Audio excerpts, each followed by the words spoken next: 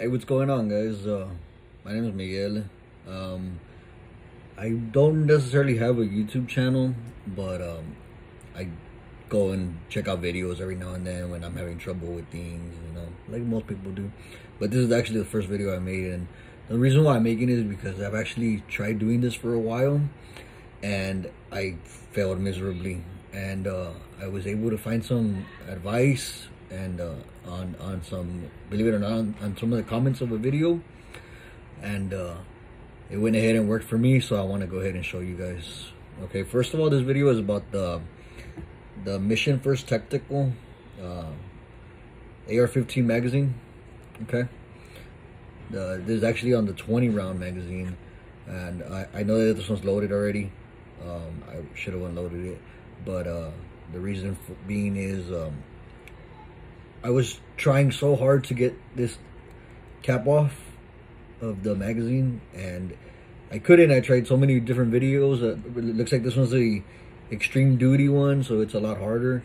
But I was able to find out that it's actually has plastic welds, on the front and back end of the cover, and then it's got some glue on it. So basically, what I did was I used a razor to cut the plastic welds, as much as I could, and then I used a screwdriver to pry it open.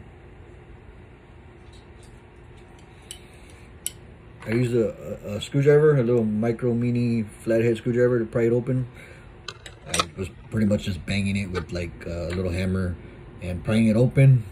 And then once I was able to break off the glue, then the cap pretty much just slid off real easily.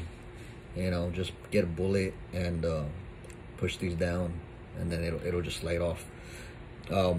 Once you take out the guts of what's inside the magazine, the spring and everything, on the back you'll see a plastic post. Okay, it looks something like this. Okay, it'll be in the back end of the magazine here. And basically what I did was I just cut off the bottom, left the bottom, took off the entire post. I'm from Texas, so we don't have any regulations on how many rounds you can have on your magazine. So if I'm gonna buy a 30 round magazine, I want the 30 rounds on it. I don't need a post stopping the limit on how many rounds I can put in my magazine. Okay, so basically what I did was I just took some cutters. I didn't have a hacksaw or anything, so I used some scissors, some kitchen scissors, and I pretty much just squeezed the hell out of them until I was able to break this off. And that's what happened here. So this post has a back end right here, and when I cut it off, I removed this post and just left the back end. And what I did was I disassembled one of my P-mags just to check the guts on it, to see the base plate on how it looks, and it looks exactly like that. It doesn't have the post at all. It doesn't have this post at all. So I put the pretty much everything back together, and now it's holding 30 rounds. This is my flat earth one, and then I got the black.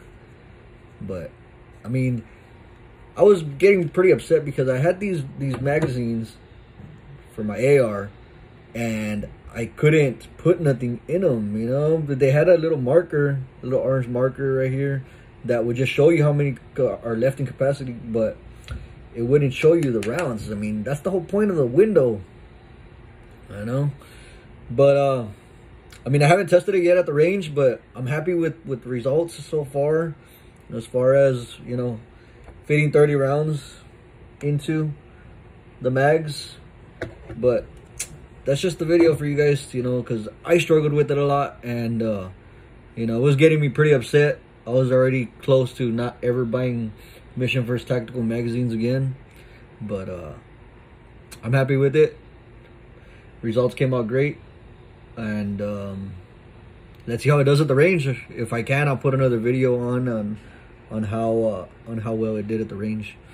But anyways, there you go, guys. Well, thank you, and we'll see who this helps. Bye.